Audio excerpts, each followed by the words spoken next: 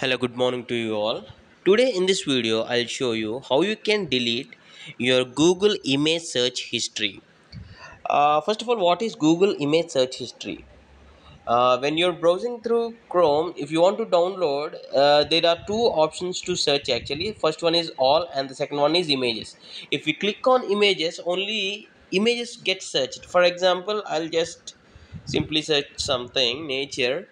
I filtered with images, so this is the image search history. So how we can delete this particular search history means only image search history, not the web browsing history or something like that. I'll show you in this video.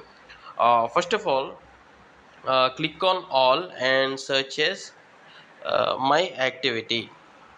So all your search activity will be stored in myactivity.google.com. So you need to browse through this website. So tap on this. Once you tap on this, you will get this option as web and app activity. You need to click on this and see here. For you it will be turned on. I recently turned it off, so it is showing off here. So I'll just, what I'll do is I'll first turn it on and show you for this tutorial purpose. Okay.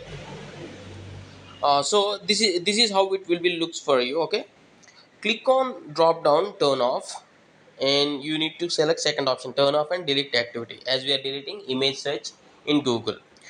And you need to click on next. And by default Google selects all the product search history, so make sure you need to first uncheck select all, and only we are going to delete image search. See here.